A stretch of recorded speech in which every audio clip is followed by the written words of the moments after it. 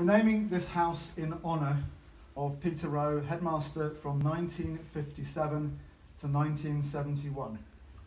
He joined the school in the summer term of 1957, aged 29. Then, and possibly this is a record, the youngest headmaster in England.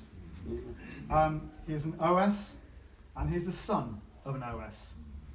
In his time, he was head of school, captain of rugby, captain of cricket, captain of hockey, and captain of athletics.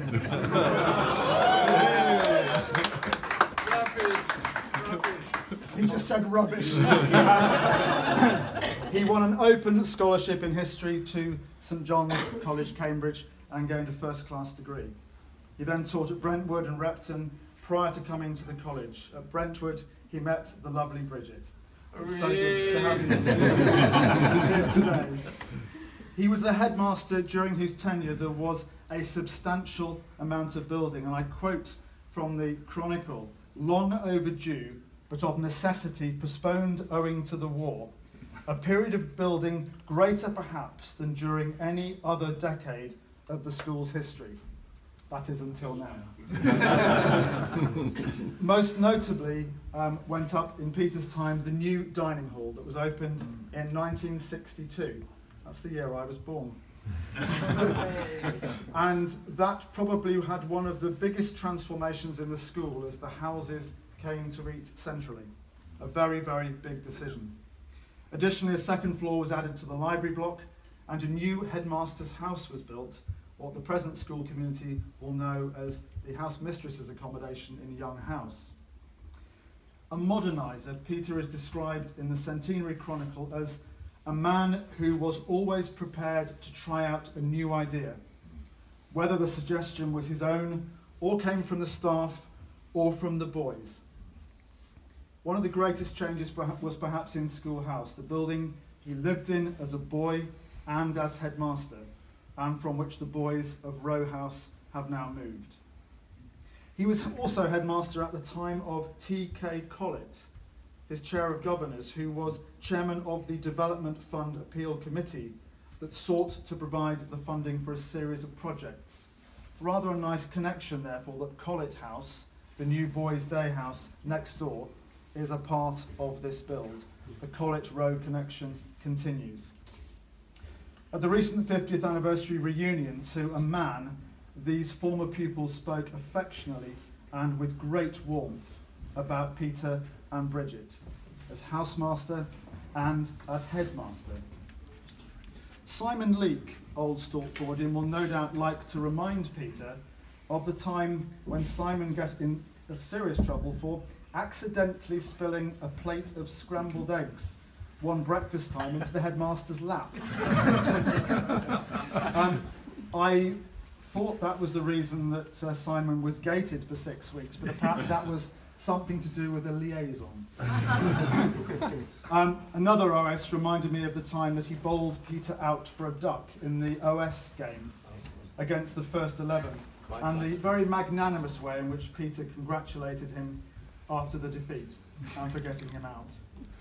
Many other old boys have expressed their delight to me that we were able to retain the name of the building, School House, for the building they knew so well, whilst honouring the name of Peter and Bridget Rowe in the naming of this boys' house.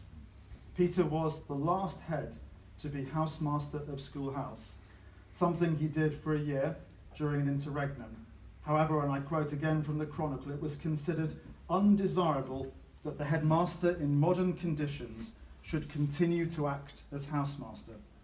It's therefore, it seems to me, doubly appropriate that Rowe name is to be attached to the successor to School House. Peter was an orator and a man of great good humour, and this was clear when in his final address at the then end-of-term dinner for pupils and staff, he said this to the boys: "Go out into the world and have babies, and get married."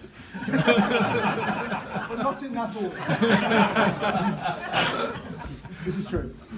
And so it is with considerable pleasure that I welcome back on behalf of the whole college community my predecessor but two, Mr. Peter Rowe, his wife Bridget, and their family. Their son Crispin is a former fellow HMC headmaster himself, and who I knew long before I realised the connection between the Rowe family and the college. I think you probably can imagine, as a family, a Rowe family here, feeling a bit humbled to have your name set in stone, literally in this way, and put on ties, is actually rather awesome. And we are extremely grateful to the school for making this gesture. Peter is in good voice, as you hear, but he asked me to make a speech on his behalf. He might perk up later, or he might go to sleep, I'm not sure. But it's very poignant for me, as you can imagine, of his son to make a speech on...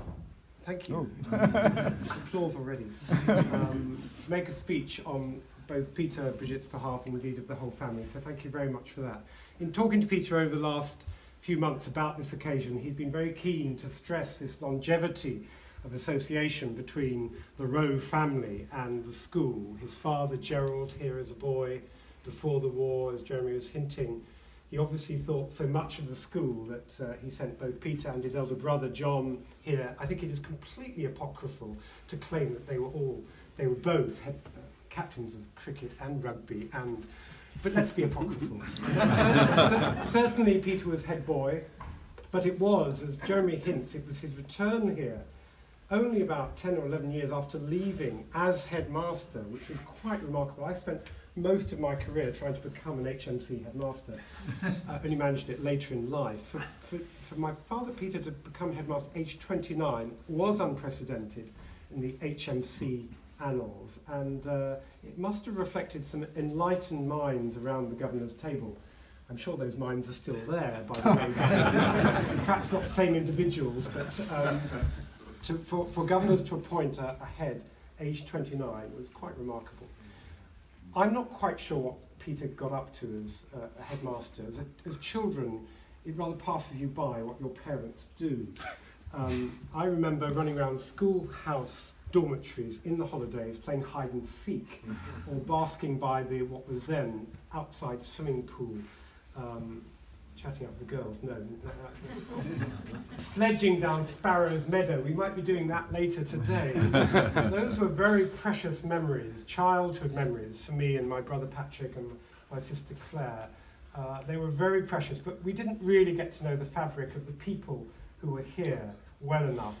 And I must say thank you so much to the old Stortfordians who are here of that vintage. I've talked to one or two of them to make today so special. It's very touching that you've made the effort to come back today, despite the snow, to recognise what Peter did for the school.